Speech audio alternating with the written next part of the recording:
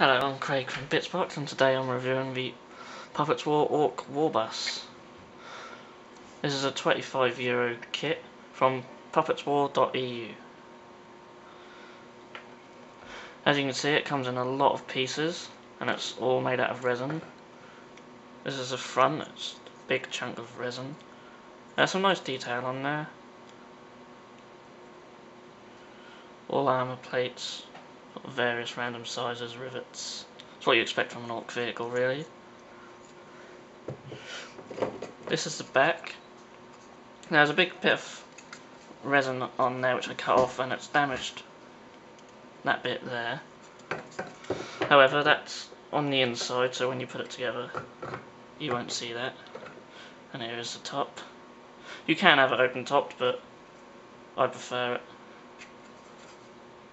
with the top on, and there's more resin bits on there which need to be cut off. That's an orc vehicle, it's not that important. It doesn't have to look perfect. These things just go over the windows, but I won't be using them. There's a big sort of exhaust there which goes on the side over there. You got six wheels, however you may choose not to have 2 wheels at the back, and you can have tracks. They fit on there like that. I will be using the wheels. There's also seats to go in the back.